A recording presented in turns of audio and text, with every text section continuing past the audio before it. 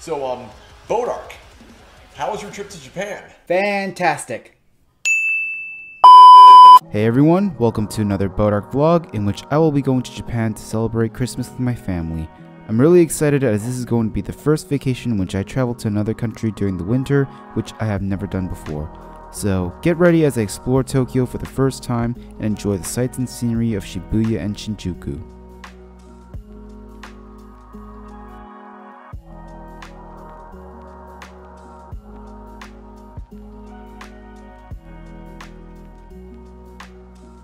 Here I am with my parents on our way to Tom Bradley International Terminal.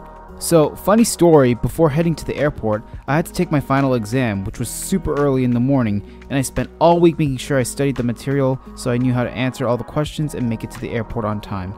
I was able to finish early, but it was a really hard final exam. I also find it funny how I started my last college semester the day after I came back from my trip to Taiwan, Singapore, and Malaysia, and ended the semester by going to Japan. For this trip, we will be flying on a Japan Airlines Boeing 787-8 Dreamliner, flight number JL15. This will be my first time flying on Japan Airlines and I've heard some good things about it. The flight will be 11 hours and 50 minutes, going from LAX to Haneda Airport. After a few hours, we board the plane and get to our seats. Surprisingly, the seats were really comfortable and the in-flight entertainment system was easy to navigate, so I was ready to relax for the next 11 hours and 50 minutes after my final exam. Or so I thought. After takeoff, I attempted to use my in-flight entertainment system and found out that it was not working. The entirety of the flight was basically me going back and forth seats because not only was my IFE not working, but my seat and other seats had problems with their headset jacks, causing my earphones to play audio from one ear. So I didn't really have a pleasant flight. Besides my seat problems, the food was pretty good. Meal service began shortly and there were two options: barbecue beef with mashed potatoes and miso salmon. I got the barbecue beef. Here's my review. So, we got some beef here. I'm gonna give it a try. Wow, it's really tender. Like, yeah, beef is really soft.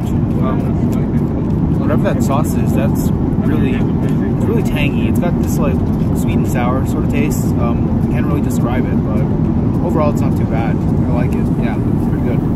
My mom got the salmon, so yeah, open it.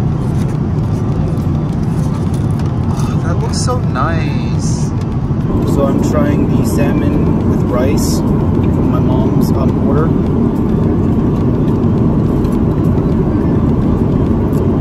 That is really good. Really tasty. Yeah, better than the barbecue beef actually. Halfway through the flight, when we were getting close to Japan, a small meal was served. What we have here is a pizza margherita, a small salad, and some yogurt. I've got the pizza on the fork here, let's give it a try.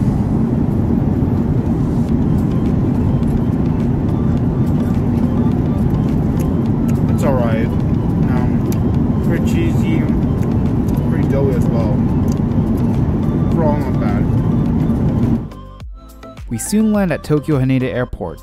After retrieving our luggages and getting our passes for transportation, we take the monorail all the way to Hamamatsucho where our hotel is.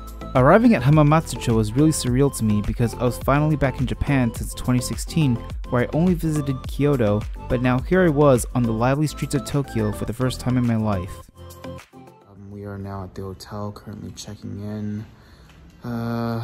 The monorail to the airport was a little crazy. I was gonna film some stuff while walking to the hotel, but just trying to find the hotel was just a little crazy, so I didn't have time to film anything.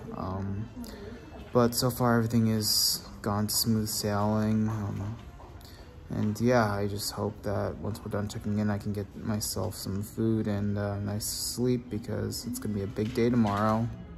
So this is going to be me and my cousin's room for the remainder of our stay in Tokyo.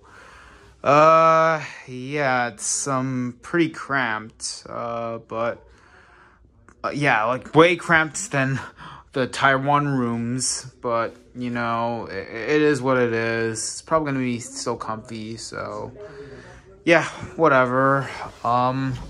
So here's the bathroom. Yeah, that is also something. So yeah, so anyways, The hotel is called, Yeah, it's called, Sotetsu Hotels. So that pretty much sums up the room tour. I'm just waiting for my cousins and my aunt and uncle to arrive because their flight comes in late. And now, hopefully I can, go get some food right now and go to sleep because, I'm hungry and I'm tired. So first meal in Japan, some soba and tempura rice. Yum. So we got the soba here, some of the soup.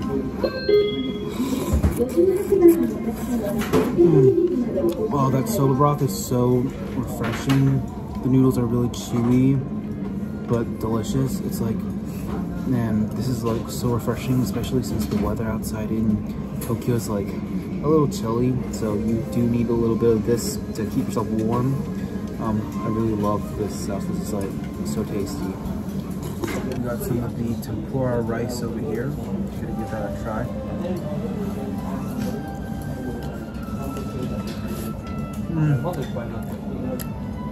It's not crunchy, but still, I think the tempura is pretty tasty. I think this is called kakage, what it's called, but it's still pretty good. I love it. Not bad for first meal in Japan. After dinner, my family and I decided to get some dessert, which was conveniently around the corner. A little shop which was serving up fresh and piping hot taiyaki right in front of us.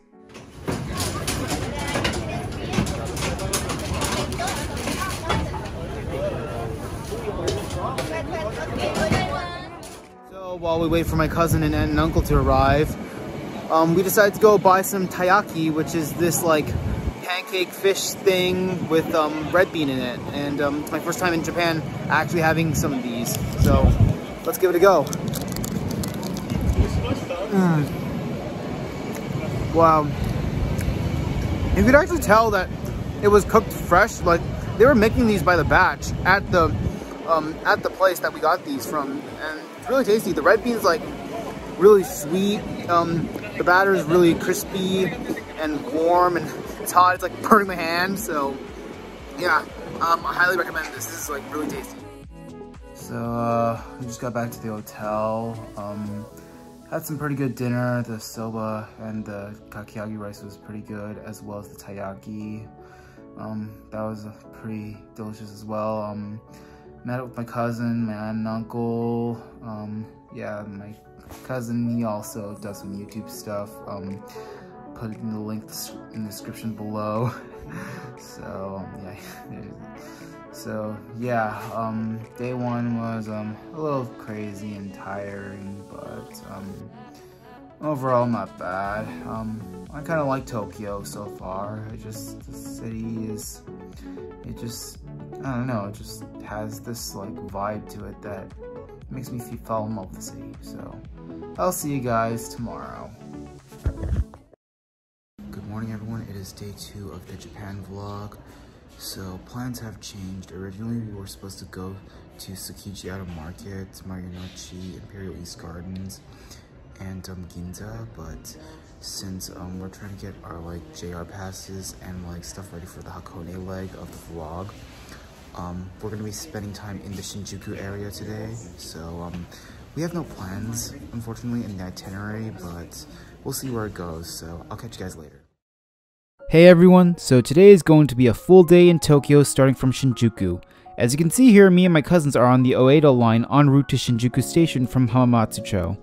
We did stay around Shinjuku Station just to get train passes for the next few days, and later on, we went to go get some brunch at a Japanese department store which are known for their wide variety of delicious foods. As I walked around with my family, there were tons and tons of different food items sprawling everywhere.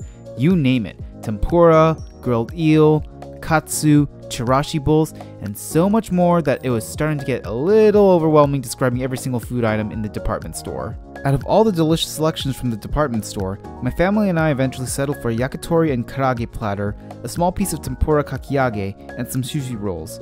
The yakitori, while a little cold, was really savory, sweet, and slightly tender. The tempura was alright, but not really crispy, and the sushi rolls were super delicious. I think we ate so much that we were still full by the end of the day. After brunch, we headed to the Shinjuku Gyoen National Gardens, which was around a 10-minute walk from Shinjuku Station.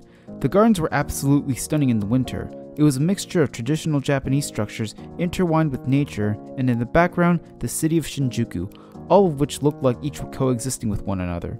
I absolutely loved these gardens as it felt somewhat peaceful.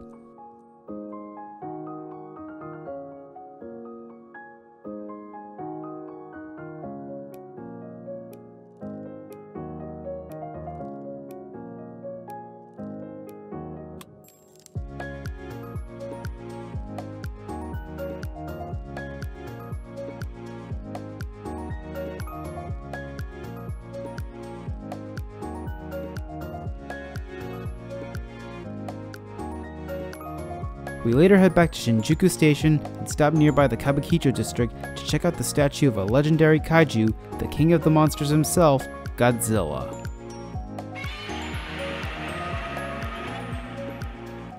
We just took a few pictures there before heading to another famous landmark of Tokyo, Shibuya Crossing.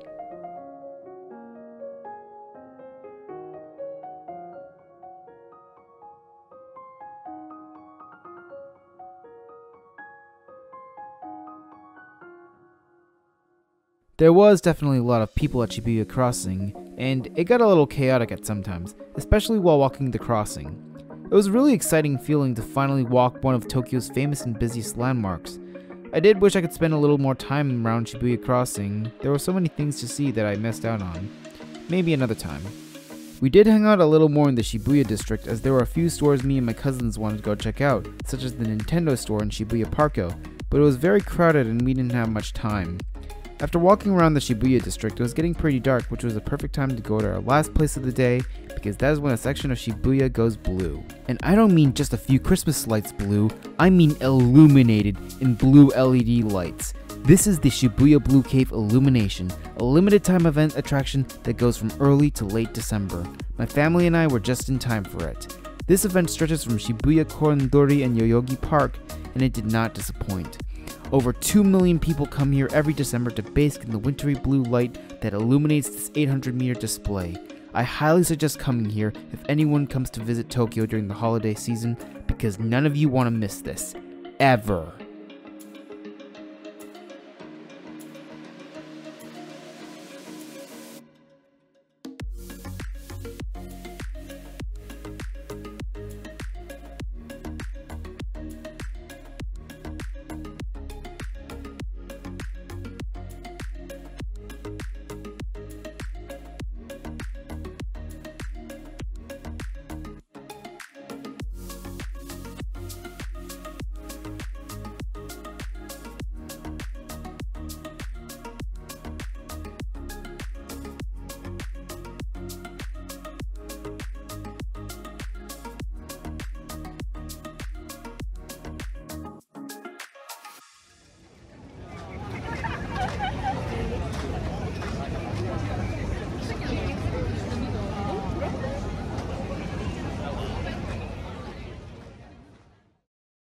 After that wonderful experience at Shibuya Blue, we headed to Tokyo Station where we went to this udon restaurant, Sanuki Mengyo, for dinner before finalizing our JR bullet train passes.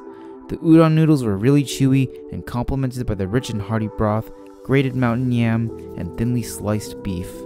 Nothing but a nice bowl of udon to drag me back to the hotel for a nice long rest. So today was a pretty fun day. I just got back to the hotel and so has my cousin. Overall, everything was fun. The gardens were pretty beautiful, especially during this season. I wish I could have done a little more in Shibuya, but it is what it is. This was probably my only chance to see it, and yeah. But overall, I think it was a pretty fun day, so yeah, we'll see what I'm gonna do tomorrow. I'll see you guys later.